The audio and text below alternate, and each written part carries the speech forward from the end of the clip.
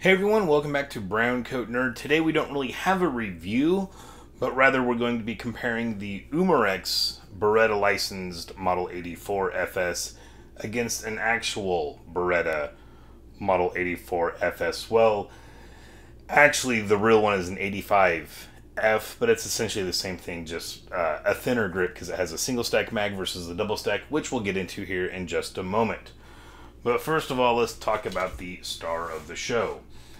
As my normal viewers know, I do collect military surplus, specifically the Beretta 80 series pistols. And I recently kind of just stumbled across this little Umarex BB pistol of the 84FS. Thought it was kind of cool, was kind of curious, watched a few videos on it, and it seems to have a pretty good review.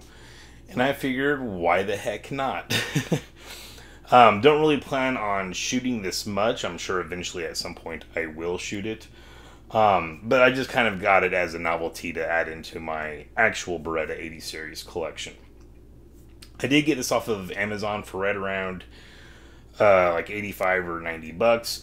You might be able to find it cheaper elsewhere. But it did come in nice little cardboard box here. As you can see, it is licensed from Beretta, which is kind of interesting because I know HK has some licensed 22 long rifle MP5s, and I do believe those are actually made by Umarex, who makes this here BB pistol. Now, a lot of the videos I've seen, they mentioned how these are made in Germany. I do believe Umarex is based out of Germany. However, this one is actually made in Taiwan, and it's not just the box that actually says it on the gun as well. So I don't know if newer production is actually just now in Germany, if people misspoke, or excuse me, newer production is now in Taiwan and people just misspoke and said Germany since they're based out of Germany, or if because I'm in the US, my distribution comes from Taiwan rather than Germany. I have no clue, but it is made in Taiwan. Here's some of your stats, all of your warning information. And the box is even kind of nice on the inside. It's got print there. Did come with a single layer of bubble wrap. Gun safety rules.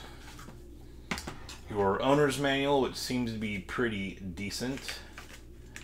Has a fair amount of information in there. And then what do we got here? Basically just warranty information saying if you have any issues, return it to them. Here we do have a readout of the feet per second. So this is the 84FS. 360 feet per second is the velocity. The danger distance is 300 yards. Someone that's into airsoft and BB guns explained to me what the danger distance is. Is that just the point at which, you know, it loses velocity and doesn't travel? But even got a little rubber pad in here to make sure it's all nice and secure. So, you know, decent packaging, I guess. It's a nicer box, and I get a lot of my surplus handguns in, so I'm okay with it. So basically the reviews I've seen on this are pretty positive. One thing they do mention a whole bunch is about how good the quality is. And I will say, handling this, obviously I can tell it is pretty much all metal, but it's definitely a cheaper, lighter type of metal. And one of my biggest complaints, and I don't know if it's just mine, but this is a two-piece frame. You can see the seam down here. But whenever I put this mag in, if I have my fingers on the front strap here, I can feel like the frame like wobbling. Like there's no adhesive here. These two pieces are just pushing up against each other and aren't actually attached to one another, which is rather annoying. So I don't know if it's just this example or what the story on that is, but that's one thing I noticed right away. Other than that, as far as I can tell, the feel and finish of it is decent. The hammer is polymer, and these controls might be actually, yeah, I think that's polymer. The trigger might be metal, and then I think the safety lever is polymer, but this hammer also just feels very cheap. And while we're on the topic there, everything has been safety checked. No BBs, no CO2.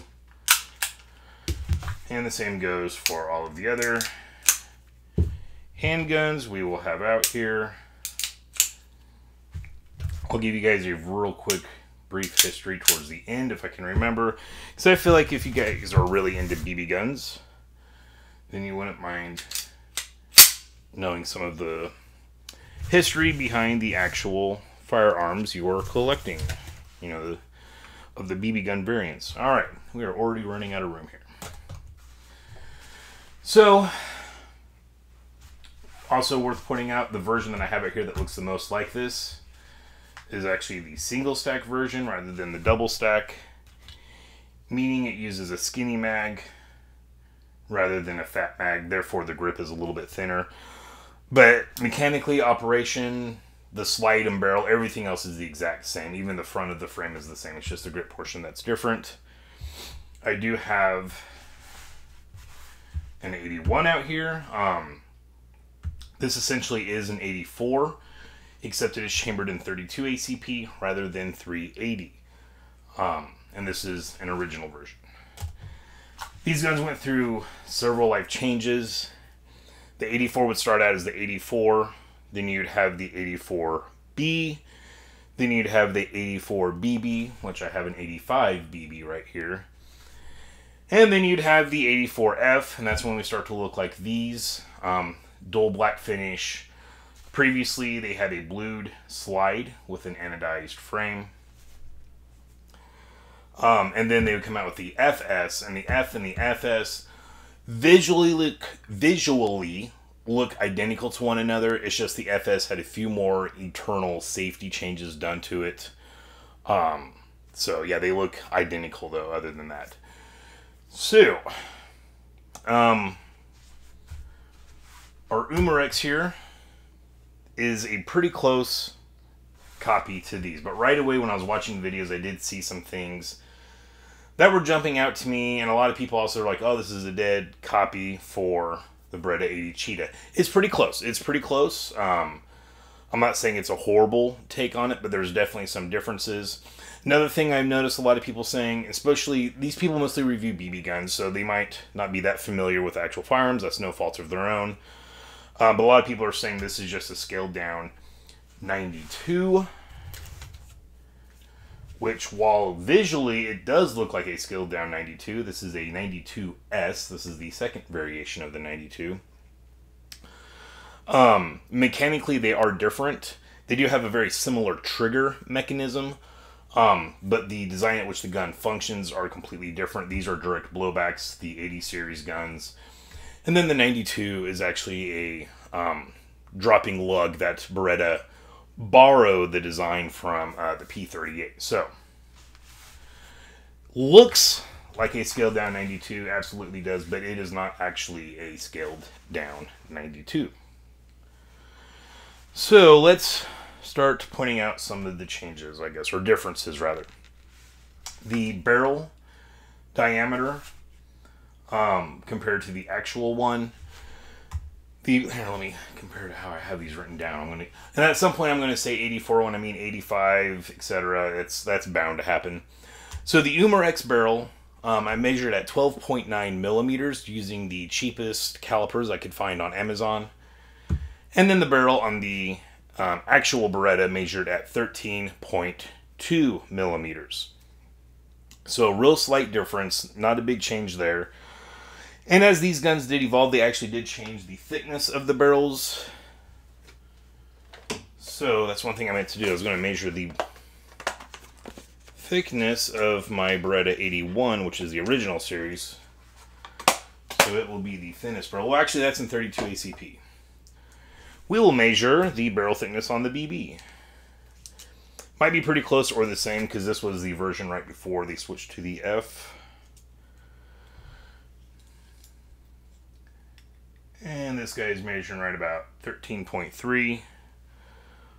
So actually it's measuring slightly thicker than what it does on my F, which isn't what all the books tell me. Also, these are the cheapest calipers I could find on Amazon. So we'll just say it's the same.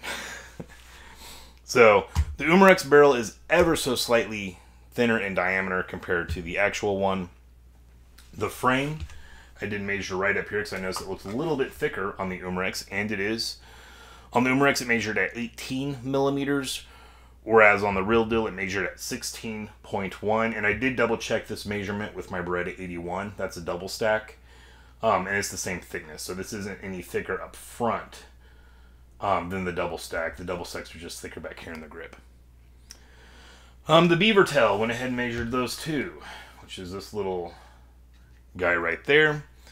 The Umarex measured at 15.6 millimeters. The Beretta measured at 16.1. Once again, same thickness as the frame. So back here, the beaver tail is ever so slightly thicker than on the Umarex. And once again, I did double measure this beaver tail with the one on the 81. Since it's double stack, it's the same. Slide thickness, which is another thing they've changed as they went on with the development of these 80 series. Beretta did start to make the slide a little bit thicker. On the Umarex, it measured at 25 millimeters, and on the F, it measured at 27 millimeters. And I meant to measure the B.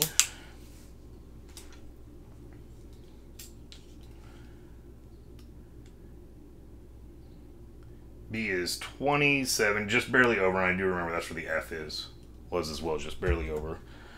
So we'll measure the 81. Even though this is 32 ACP, I do believe the thickness was the same on the 380 first version of these. And as you can see, there is 24.9.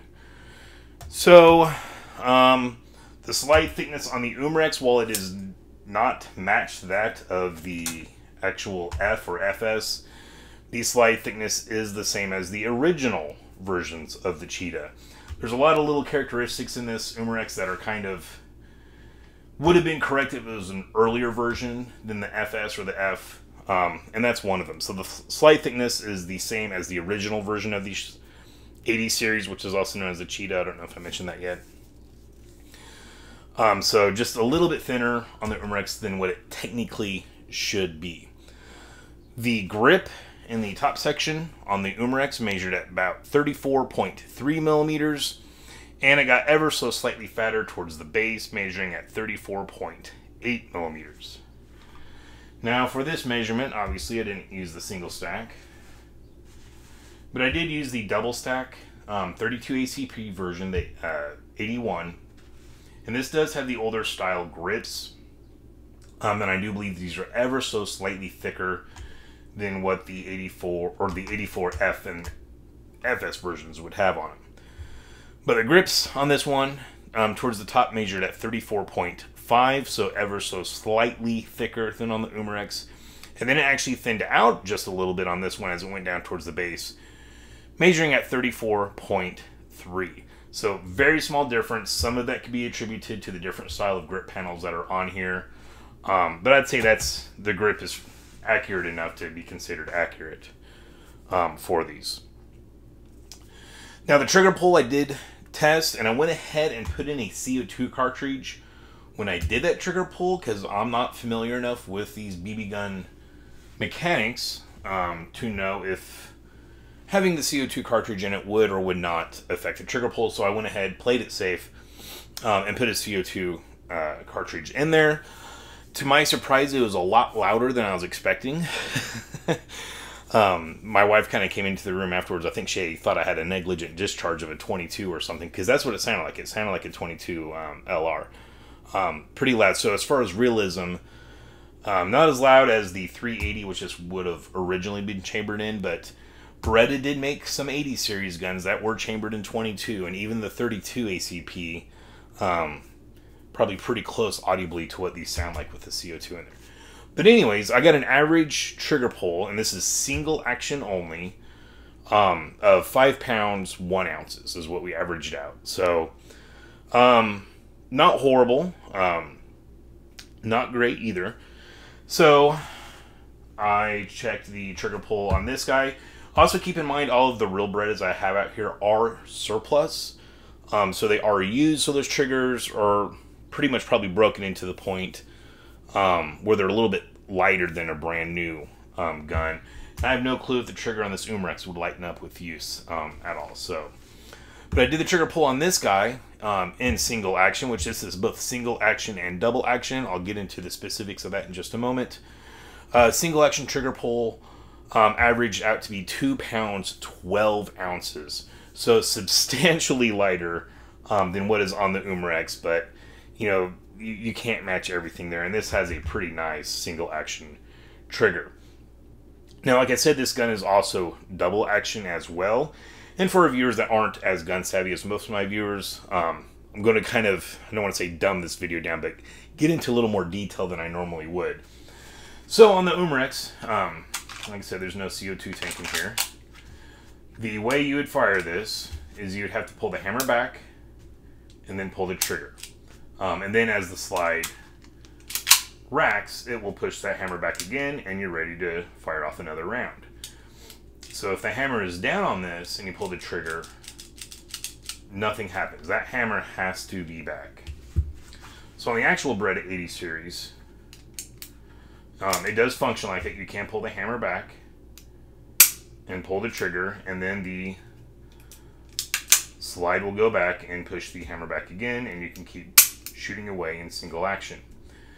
However, these are also double action, so you can carry it with the hammer down, and when you need to use it, if you pull the trigger pull will push that hammer back and drop it, so you do not have to physically come up and cock the hammer.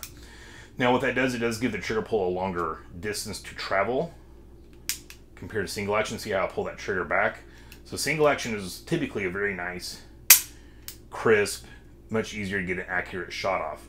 Whereas double action is going to be a longer pull, and that trigger is substantially heavier than what it would be if the hammer was back. Also worth noting out, since this is double action, these later F and FS versions do have what's called the decocker. So if you push the safety all the way up, it drops that hammer down. If there was a round in the chamber, it would not have fired. It drops the hammer down safely, so you don't have to put your thumb on the hammer, pull the trigger, and then, you know, risk dropping the hammer. Which these guns also still have fire pin blocks in there to help reduce any accidental discharge like that. Anyhow, that's your single action, double action. So the double action pull on the actual Beretta 85 here, that averaged out to 5 pounds, 8 ounces. So pretty much just about what the single action pull is on the Umarex here. One thing I did not do yet was weigh them. But I do have my scales. Yes, BrowncoatNerd is moving up. We now have scales for all of your gun weighing and postage needs. I've used this once. How hard can it be, right? Alright, we got set on ounces. So, the Umarex here, we'll measure them both with just the gun, no mag in there. Umarex is weighing in at 19.1 ounces. Can't really see that, can you? Let's get out the 81, since it's the double stack, with no mag in it. That comes in at 20.4 ounces, so not a huge difference there. Out of curiosity, we'll measure the single stack version. 21 ounces. So, let's go ahead. I'll throw in my spent CO2 cartridge, so it is not a full tank. Everything is still safe here.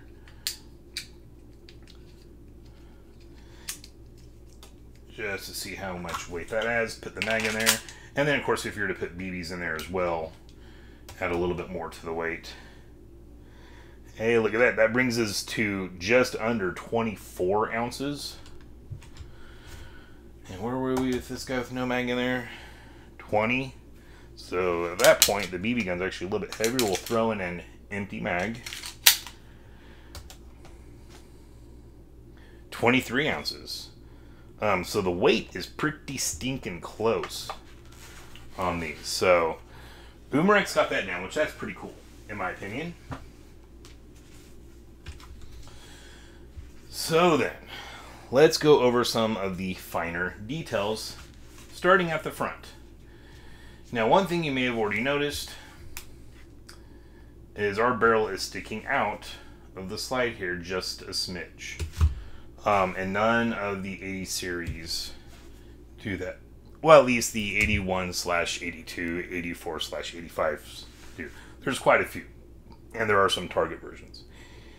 Anyhow, so the Umarex, the barrel does stick out just a little bit, and that is reminiscent of the 92s. The barrel does stick out some on your standard 92s. They do have some versions where they don't, but most of them do. So they did not quite get that right. The front sight here is blacked out on the Umarex, whereas on the F you can see it has a white dot. Now that white dot was an update to the sights they did when they switched to, I believe it was the BB upgrade. As you can see here on our original 81, it is just a blacked out front post that's milled in to the slide. I think I've seen a few of these where the sights pinned in, and there's trying to be a replica of an 80 series. Those were always milled in. They do have the new 80X Cheetah that's coming out, and I do believe that front sight post is pinned in, but that's a completely different frame. There's not much, if any, parts interchangeability between the two. They're just kind of reusing that name and kind of going with the original concept of the smaller frame. So the sights are a little bit different there. Obviously, we can also see a seam on the front of the slide there, which we do not have on the original. The frame is kind of angled off here, which is correct to the actual 80 series. It used to be kind of rounded off, but once they switched to the F and FS, it was angled off. So they do have that update correct. We also have the squared off trigger guard, which they got when they switched to the F. However, on the Umarex, along with the seam going down the frame, we also do not have any texturing on the front of that trigger guard, which we do on the real one. Also, I guess worth pointing out, on the real one, we did have a guide rod that is metal. Some of these were kind of blued, like this one, and other ones were just left in the white, like this one. However, on the Umarex, no surprise. I would have been surprised if it was metal, but this guide rod is actually just polymer. On the other side of the trigger guard, we do have a screw in the frame helping hold things together, which obviously we do not have on the original. The roll marks on these varied quite a bit. A lot of these 80 series were made for the police or military, and they were designated for police or military out of the factory, so they had slightly different roll marks than the 80 series that were made for the commercial market.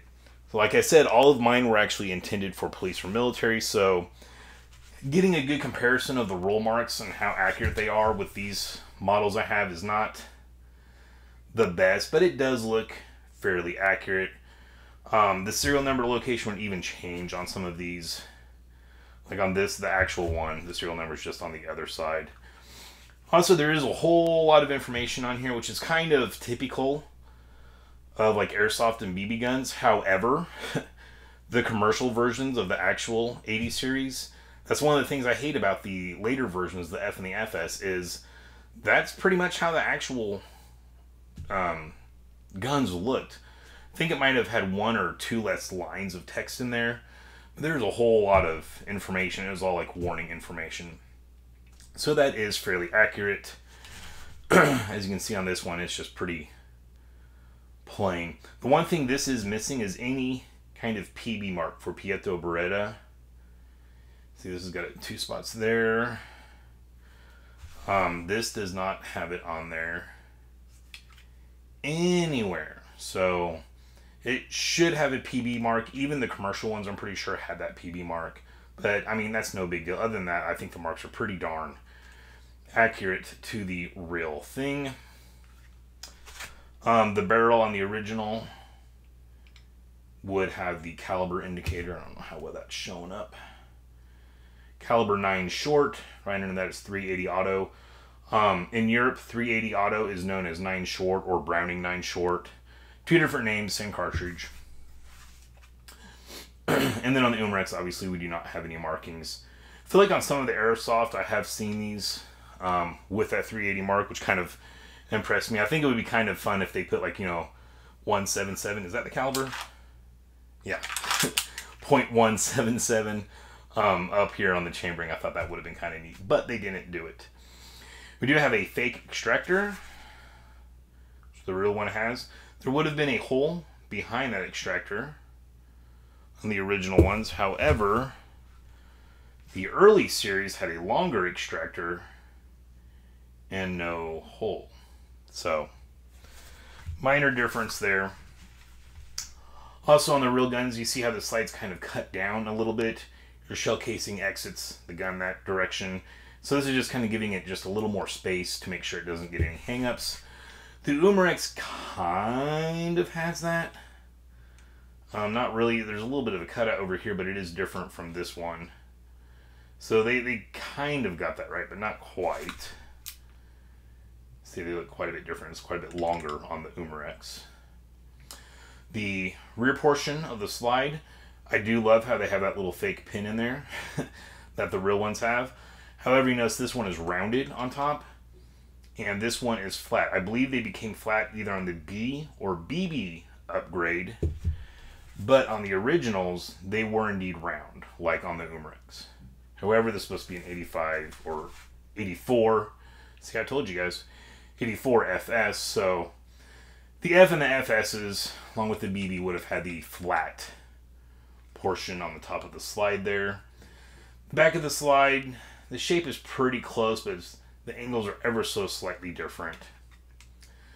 And then, of course, on the rear sight, the Umarex on the right here is quite a bit narrower and is also missing that white dot on the back.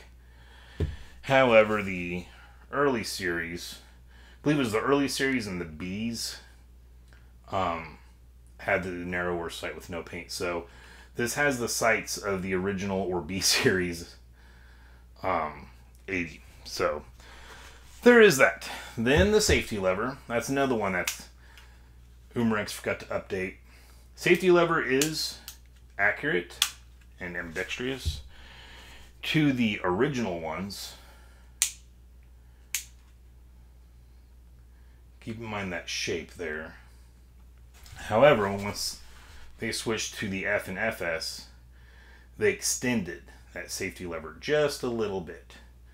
So once again, the safety lever is accurate, but just to the earlier versions of this gun. So it's really weird how Umarex did that, unless this extended safety lever is something specifically that the Italian police ordered in the commercial ones. I mean, that could be a case. I don't have a commercial one in my possession to go off, but I can tell you that this was police. This was their Guardia di Finanza, so kind of their IRS / Miami Vice type stuff. It has this smaller one. And then this is a prison guard. I forget what they're called. But that's also the smaller style. So this does have that smaller style. Whereas the one that I have actually has a slightly extended safety. The other thing that really bugged me watching videos on these was that hammer. Now when the hammer's down, it doesn't look that bad. You can see it sticking out a little bit more. Actually, this kind of has a half-cock position once you decock it. So we can make that one stick out just a hair more, but the profile is off. Now, you think the profile looks off now, just wait. The hammer pulled back on the real deal. Hammer pulled back on the Umarex. Now, to someone that's not familiar with these real guns, they probably wouldn't even look twice at that. But that's the very first discrepancy I've noticed when I was looking at these, is just how hideous that hammer shape was. So that is way off. And I also do hate how you can see that kind of open seam there on the one side. And like I said earlier, these do not decock like the real thing. Obviously, they're single action only. Most single actions don't have a decocker. It is worth pointing out that the original versions of these guns, they did not have the decocker. So that's accurate once again to the original. I do kind of wish this was double action and single action, but not a big deal. Like I said, I probably won't even be shooting it that much. So I just kind of got it as a novelty. Now the grip panels, I'm impressed with how close they got those to the look of the material. Feeling these, you can tell it's a little bit cheaper material than what this is made of. Screws on the Umarex are also kind of curved and glossy, whereas the screws on the Beretta are a little flatter and a matte finish on them. I did take these grip panels off and measure them up with the grip panels off my 81. In the real world, these grip panels are interchangeable on the double stack version. And there's a little ridge of plastic in here that wouldn't quite allow it to lay down on there flat. Looks like you could Dremel it out. However, when I lined up these screw holes, there's still kind of a gap back here. So I think you can make original grips work on the Umarex version. However, I think it's going to look a little goofy. It's going to be a little off. And that's another thing that kind of sucks. I wish Umarex would have got that correct, because and there's all kinds of different grip options if you wanted to kind of spice up your BB pistol a little bit. That would have been a nice option. But they're not 100% interchangeable. However, I do think you could make it work. Mag release button is very similar in look. However, it kind of sits in there flat. Let's get up even my early version. It looks a little goofy. It's close to the real deal, but it looks somewhat off, but not a big deal. We do have serrations on the Umarex on the front strap, just like we do on the real deal. Also, the trigger, Umarex did a very good job copying that trigger profile. You might notice there's a little nub on the back of the Umarex trigger. That's not like, you know, them making it cheaply and leaving, you know, mess ups on there or anything. The real one also has that little indent, ever so slightly different profile, but they all do have that little nub back there. So that nub on the back of the trigger is accurate to the real thing. Once again, the real one, once we switched to the BB, we had serrations on the front and back straps. You can see the Umarex has it on the front, but we're missing it on the back. Here's the original series. You can see how it's smooth on the front and back. But once they updated to the B or the BB, they got serrations both on front and back. So you never have one. It's kind of, you know, half and half there. So kind of weird they got the serrations on the front right, but decided to skip out of it on doing that for the back. So there is that. The magazines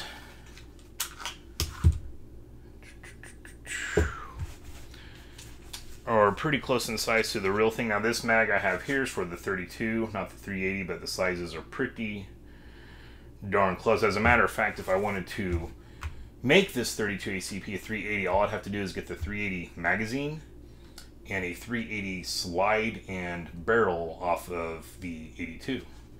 The frame would work just fine. So the general shape, pretty darn close to the real thing. As a matter of fact, this is a Vega holster intended for the police market. That mag will, the CO2 mag, the BB gun mag, will fit in here. It's a little tight, so I did not push it all the way down because I didn't want it to stretch this out.